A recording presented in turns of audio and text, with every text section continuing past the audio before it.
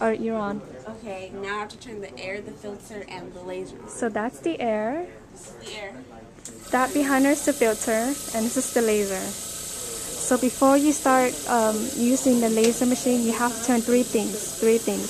The air assist, the filter, and the laser.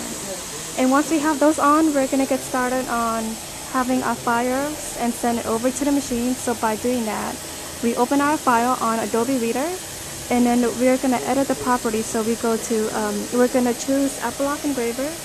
That's what she's doing right now. So we're gonna engrave this picture onto cardboard. Right after that, we're gonna go on properties. And since this is for cardboard, depending on the material, you have to be really careful about the speed and the power. So you're gonna choose about 170 power. And then after that, we're gonna click OK. And then we're gonna click OK for that. But before that, you have to open the lid and put in the cardboard. All the way in the upper left corner. All the way up in the upper left corner. That's exactly right.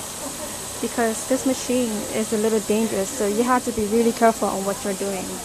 Then you press XY off and go so that you can move this right here. So then you turn the pointer on for the red dot. Press pointer. See the red dot right there? See the red dot? Okay. Now we can move this to where we want it to be. Okay. Then we press set home. And then we press reset.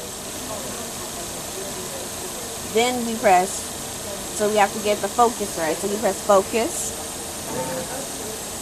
And then we take this V-shaped gouge and turn it upside down. To see where the surface will barely touch the Right. V.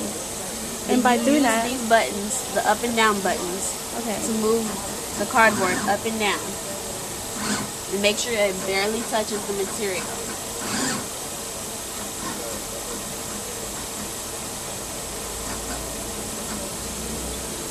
and then once you're done, Then you press reset, okay, and then you close this first actually. you close before you actually turn it on. And after you close it, you're gonna click OK, You click job, job, and then you're gonna press go. and then it starts to go. And then after that, you're basically done. But this will take about 6 minutes to And actually don't carve stare out. at that light.